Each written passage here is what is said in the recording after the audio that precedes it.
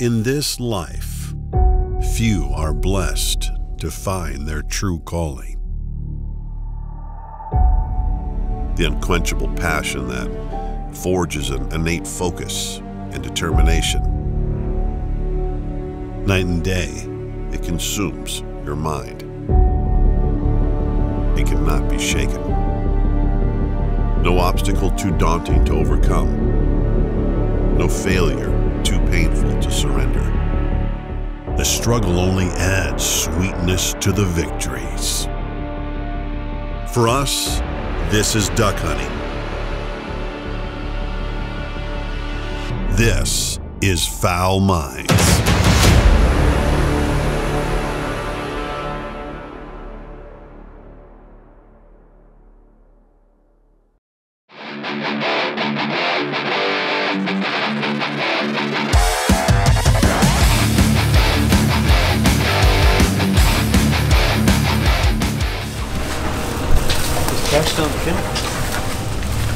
We came there and get it.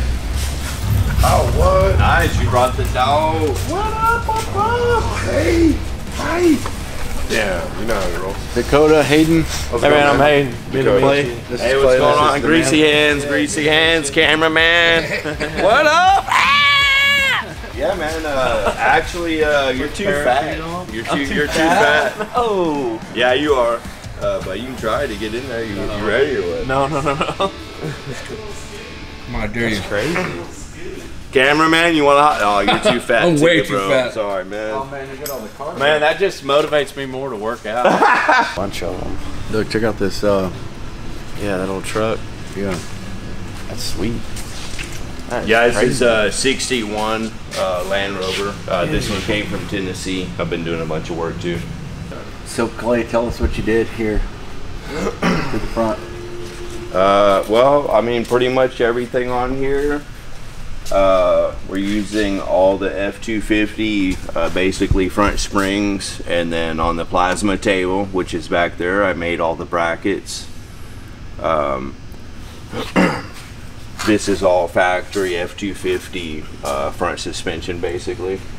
And I made all the brackets that weld up onto the frame for the track bar, and then in the back with the sway bar with the shackles back there. So it's pretty much basically all factory F250 stuff besides the brackets that I had built. And this is a van, right? So it's like an Econo line, and you've done several of the vans. Yeah, I've done a lot of these vans. So these brackets would fit basically from a 96 to a I think an 04 or 08 with this style frame, you know. Cool. So you can't go buy this in 4-wheel parts? No. Some custom put together? No. Sweet! Joe, did you break it already? Well, there's a certain way this spline goes on. Oh, what's up?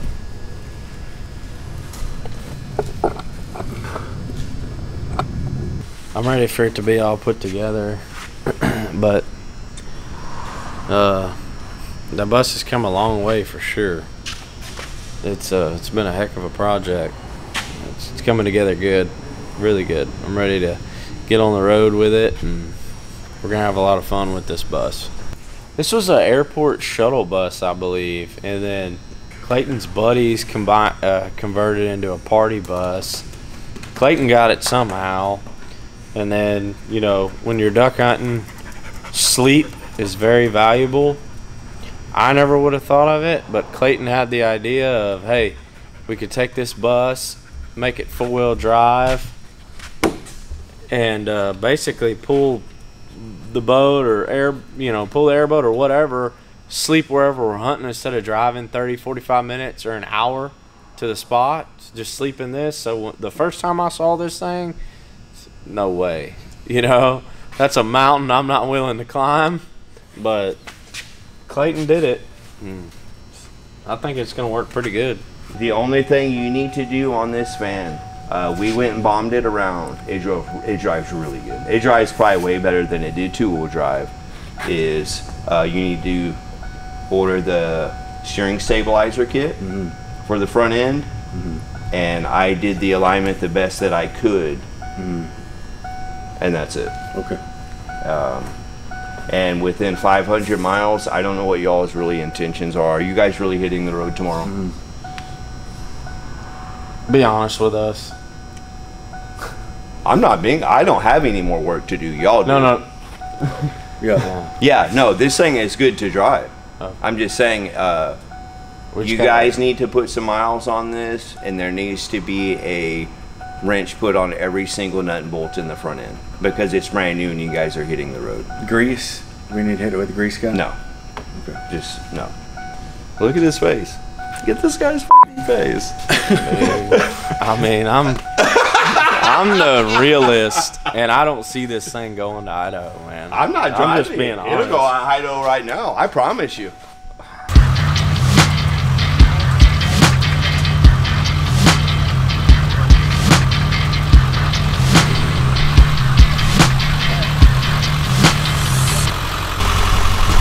I think we're ready.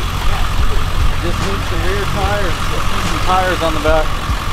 He's going inside to eat, and he said he'll be ready. So, all right. So, Danny, have you ever seen an airboat with twin stacks? no. Now you have. We're a little extra. We gotta tune that. We gotta put some lift blocks under that. We're done. Yeah, it's funny. John Smith said the same thing. He's like, "Wait, y'all are leaving tomorrow?" And he's like, "Well, I guess that's fine."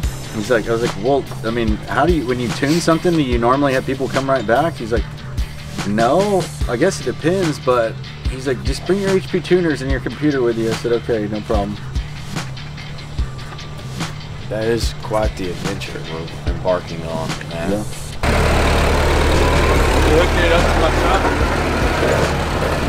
So, what we're doing now is we're gonna grab the airboat, we're gonna pull it out of the driveway, kind of angle it up in the ditch, and John Smith is supposed to call Clayton here in a minute, and we're gonna try to get the motor tuned. Not looking so good.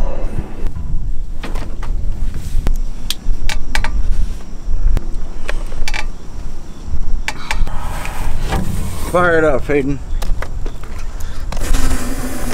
Everybody out of the way? Yep.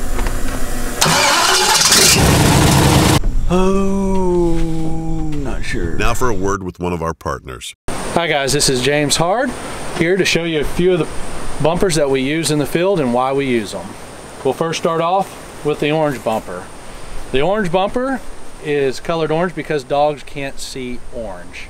It's really hard for them. So what we'll use this in is for blinds. So a bird that the dog doesn't see fall, we'll hide it from the dog and we'll send it on a blind retrieve to fetch an orange bumper. The next bumper would be an all white bumper. An all white bumper is going to have high visibility for the dog, especially against dark backgrounds. This will be really good for young dogs and also in dark tree lines, timber, edges like that. For this is a dual color, which is white and black, which this bumper is good for not having as much visibility or in a different light condition or different background. So if you have like a clear skies, what's the best is more of a darker tone because they'll actually pick it out a lot easier than a light, especially on bright sunny days. The next thing we'll have is an actual Avery duck bumper, which this helps is actually for the dog to hold the bird while it retrieves. It has a little bit of weight to it, and also it's pretty thick. It helps that dog actually hold the duck in the middle of the bird instead of going here, because if it goes here, it's just going to be too heavy. It's going to be most comfortable for that dog to actually hold it like this. So these are a few tools that we use. For more information, look us up at hardretrievers.com. All right, we We need to make a. I know you don't like making plans, but I'm telling you, I love to make plans, but what I hate more is not following through with a plan. Like, it fucking kills me. Sorry, it kills me to not follow through with a plan. yeah.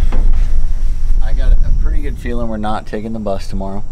Y'all want to see why? Why? I'm pretty embarrassed about this, but I almost killed myself. Let's take a look. Yeah, let's take a break from there. Let's look at another disaster. So, probably freak you out when you see a loose lug nut on there, you know? Oh. It gets better. It gets better. Come on the other side. We're about to get the skid steer out for this doozy. Keep the camera on. Oh! Those are all off. There's not one left. There's one left on there.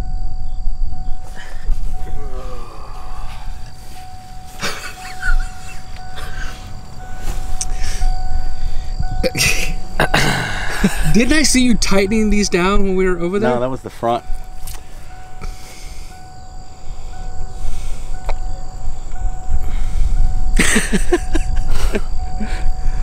I gotta feel. I think I know exactly what this. Let's happened. make a deer hunting show. You know, that's easy. No, Dude. okay. When did you know about this? It was like kind of coming out of the, and I was like coming out of the driveway, like hopping, you know. We heard it. I was like, remember? We heard it. And like, he said, "Oh, that don't sound good." So, He's already kind of he's warming up to us, Right. and I could tell cameraman here Daniel wants to lecture us, yeah, but he he's- won't yeah. but old Keith, Oh, yeah. dude. He's like, well, you gotta just put them lug nuts on there tighter, red lock tight. You know, heat them up. Yeah. Heat them up with a torch and tighten them up, you know? But we got a new cameraman on this hunt, and he's modest. He doesn't know us well enough to know that this is normal. That's his reaction, calm, Oh, because it's normal. my thoughts were like, I wasn't even, whenever I saw that this had happened, I was like, okay, John Smith's about to go to bed, so Focus on the boat. if I mention this to y'all right now, it's going to take at least 15 minutes of that time of John Smith's potential tuning, because if we get that done, at least we can take off of that You could tomorrow. have just been like, "Hey, we're not taking the bus because the back wheels fell off." I'd have been like, "All right, God."